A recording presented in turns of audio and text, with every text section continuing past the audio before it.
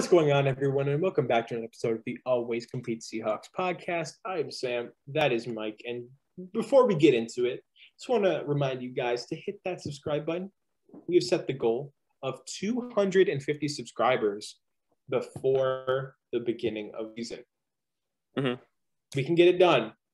We need your help. 70% of you guys who watch are not subscribed. Think about that. 70%.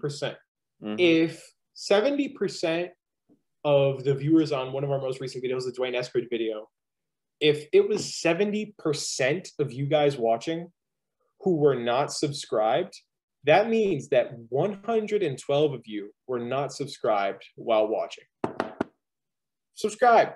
Please. You can hit that goal, and we appreciate y'all. But we are going to be talking about Bless. I'm just going to call him Bless.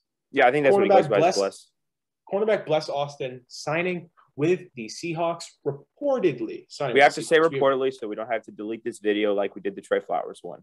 Reportedly signing with the Seahawks. Mm-hmm. It has been reported, and it has not been confirmed by anybody. But it's like 99% likely that it happens, I'd say. Yeah, I mean, it's chances are it's a locked in the bag. Interestingly enough, today we the Keller Witherspoon spot by Tyler Mabry off the practice squad, which therefore means that we need to cut somebody, which then obviously creates the question of who do we cut? I don't really know yet. Is there like any position that's too heavily loaded? We still have 3 quarterbacks, right? True. Jake Luton might be the guy to go. That's definitely a possibility. But, I mean, Bless Austin. This is a Bless Austin video. Started most of the year for the Jets last year. I think he started like 15 games at corner. I mean, really 2 words here. Young and long arms. Hey, that's what Pete Carroll salivates at the mouth for. Even Trey Brown, who's a small guy, he has long arms. Pete Carroll, if you have long arms, Pete Carroll's going to sign you.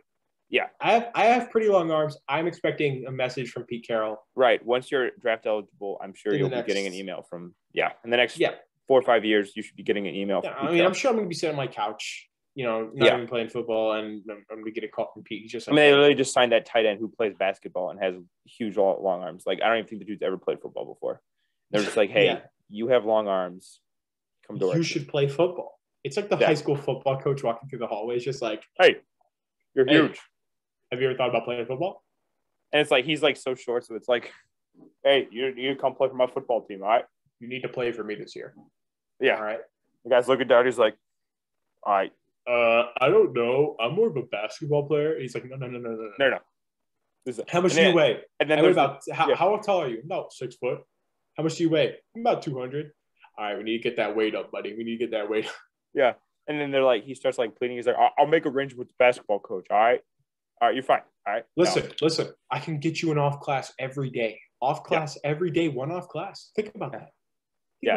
No, they start getting different. But Bless Austin, I think it's a good signing. Again, we don't know the exact contractual details yet because it's just reported. It's just depth.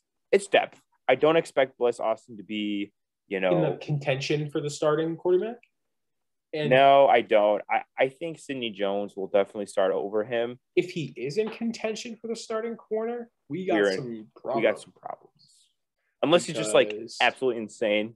Yeah, unless he's been like training Deion with Sanders in like training with like Darrelle Revis. He's like, this is Darrelle Revis like trained him when he was with the Jets. And Darrelle Revis like, this is the guy.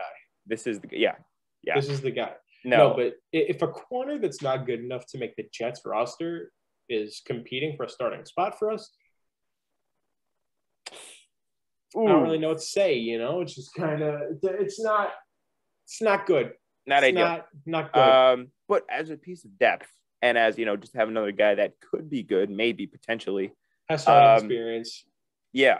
So just kind of as I do with players that I'm not totally familiar with. Again, I knew who Bless Austin was, but I don't have a great idea of how good he is.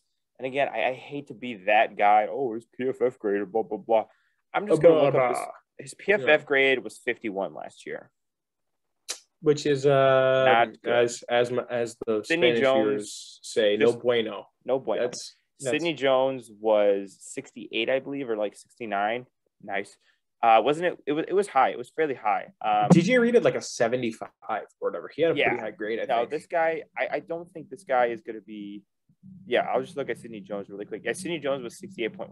So this guy, by PFF standards, is 17 points better than Bless Austin. I don't know why I said Austin. It messed with me because Austin's like a first name, you know what I mean? So I keep calling him Austin Bless. But yeah, so I really don't think this guy's going to be starting anytime soon. No.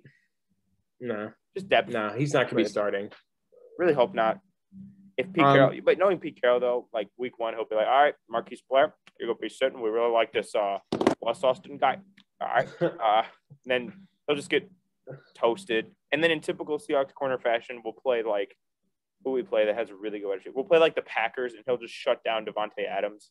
Like so Bless Adams. Yeah, like we'll take on the Saints or something. He'll hold Michael Thomas to 0 catches, 0 yards, no targets. And some like no name from like the Lions just goes off for like 150 yards. Yeah, like that's like how it's going to be. Jamal Agnew goes 7 catches, 170 yards, 2 touchdowns on him. But when we play, whenever we play Jared Goof, it's guaranteed that a wide receiver will just randomly pop off. Yeah. Oh yeah, 100%. I don't know who it is. I didn't even think of Jared Goof when I said Lions. I was just thinking of like the shittiest team that we're gonna play, and I just thought of the Lions. Like the Texans, we're just gonna be playing like Kiki Brandon QT, Cooks.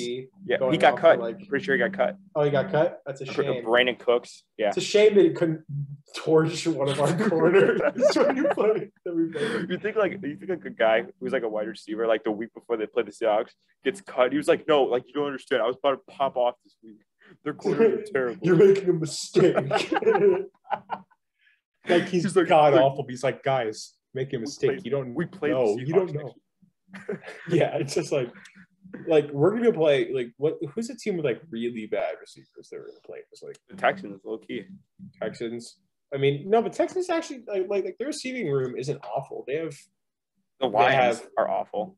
The Lions have a really bad receiving room. I mean, but let's be honest, like it's the never ending with corners. I mean, we're gonna have a corner who's really good, like the entire year, like Shaquille Griffin 2019, DJ Reed 2020 type stuff. You know, just like locking people down.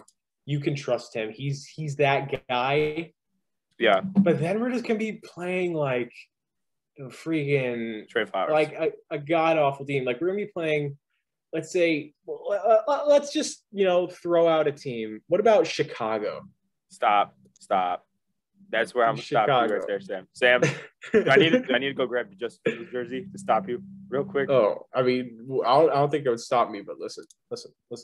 Don't be dissing. We're playing a goddamn team, or it might be a quarterback that pops off. Andy Dalton's gonna throw for 600 yards against. Andy Dalton won't be starting by week 16 when they play. Well, when Justin Fields turns out to be a bust. Listen, if Andy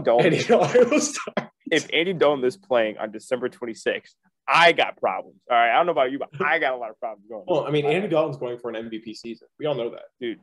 Imagine just Andy Dalton is just like perennial all pro. 57 touchdowns, 6 interceptions. They just never played. They're like, do we play Justin Fields? And he just 54 of those touchdowns will come against the Seahawks.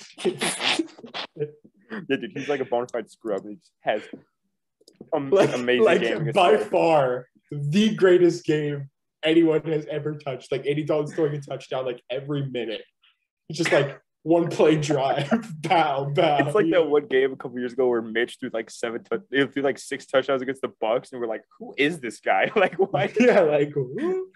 But listen, I can almost ensure this year that we will be playing the Arizona Cardinals, and Andy Isabella is going to have like 170 yards. I think he got cut. Did he not? I don't think he did. You might be right. Maybe I'm thinking of somebody else. Like Jacksonville, Laviska Shenault. Oh, yeah. Guaranteed, like 700 yards, 6 touchdowns. We somehow win on a game-winning drive from Russ. Like we always do. Yep. So, to kind of conclude this Bless Austin video, depth signing, we're not sure. With starting potential, he's not great. If he's starting, and in a serious role, we've got big issues. So hope you guys enjoyed. Serious problems. Hope you guys enjoyed this episode of the Always Compete Seahawks podcast. We will see you guys in the next one. Peace out.